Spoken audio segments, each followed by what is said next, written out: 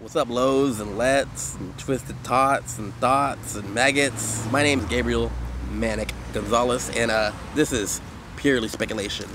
And I guess you could say Purely Speculation is just a talk show about purely speculative things in the Juggalo world. First and foremost, I want to say happy birthday to Mr. Dope himself. Shaggy 2 Dope's birthday is today, fresh off of his not-so dropkick heard around the world. But everybody's talking about that. I got normies, co-workers talking to me about Shaggy 2 Dope trying the dropkick, Limp Bizkit. So a lot of ninjas are saying that he dropkicked Fred Durst as a publicity stunt for ICP's latest album, Fearless Fred Furry.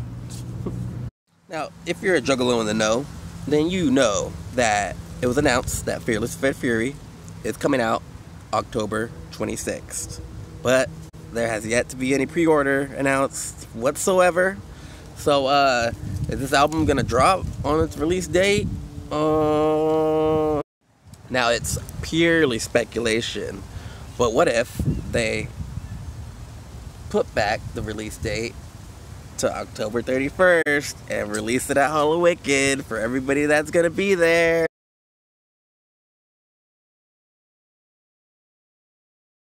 So as you've seen on the flyer, Hallowicked is returning to the Russell this year for the 25th Hallowicked event. 25 years of fucking Hallowicked in Detroit.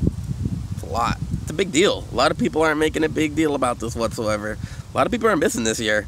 I mean, it's 25. I mean, I'd much rather have missed this year's gathering, which I did, for the 25th Hallowicked. It's a pretty fucking big deal, bruh.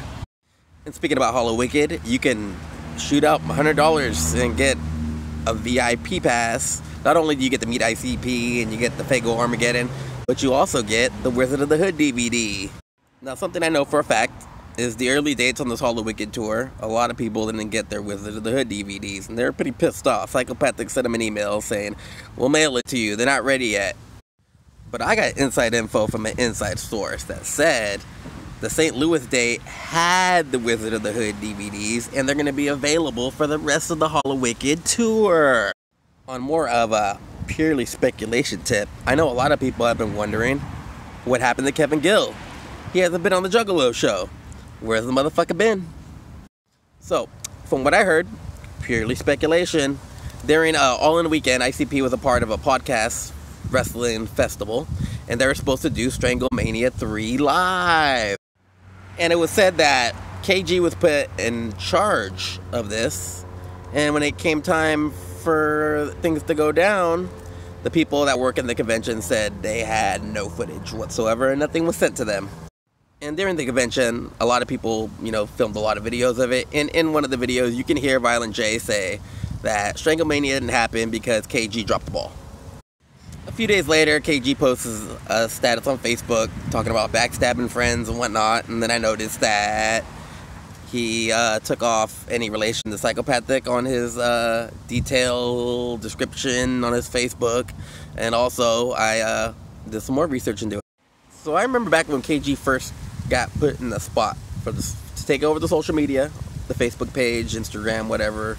Also, he took over JCW.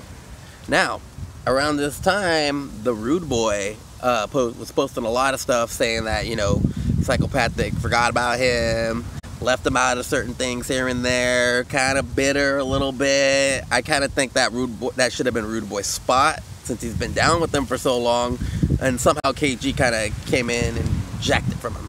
And then, through the weeks, Rude Boy mellowed out a little bit, but there was a lot of passive aggressiveness going on between the two on the Juggalo show. I mean, if you didn't pick up on that, you must be blind, because it was obvious.